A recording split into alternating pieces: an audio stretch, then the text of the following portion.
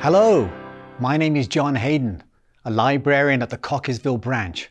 I'd like to tell you about the book I recently read. Robert Harris is certainly an eclectic writer, a novelist whose interest spans many topics, whether it is ancient Rome, World War II, or his landmark novel, An Officer and a Spy, about French intrigue in the 19th century. Harris always excels as a storyteller. His latest book, Act of Oblivion, does not disappoint.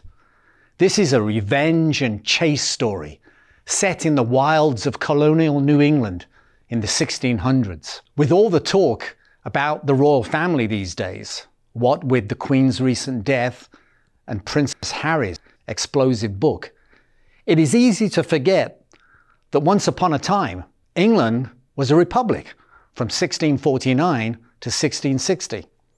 Harris reminds us that, like America, England had a bloody and brutal civil war, a dispute between the king and parliament.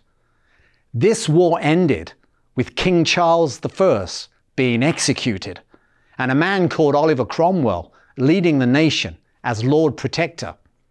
In our book, the times have changed.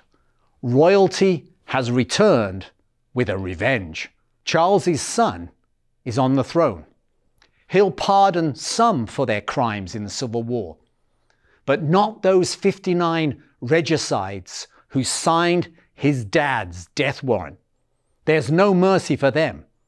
They must be tracked down and face a gruesome death at the gallows.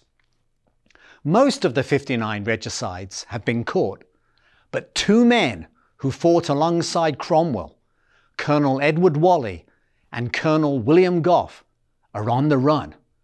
They've gone across the Atlantic to the New World. The man hunting them, Robert Naylor, the only fictitious character in this very true story, a mixture of Bruce Willis and Liam Neeson on a bad hair day. He's out for blood. Poor Whalley and Goffe are fleeing for their lives on horseback, like Butch Cassidy and the Sundance Kid.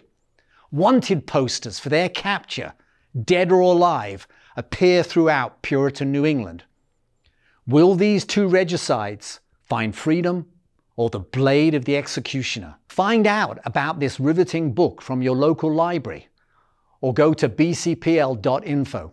Thank you, and see you where the books are.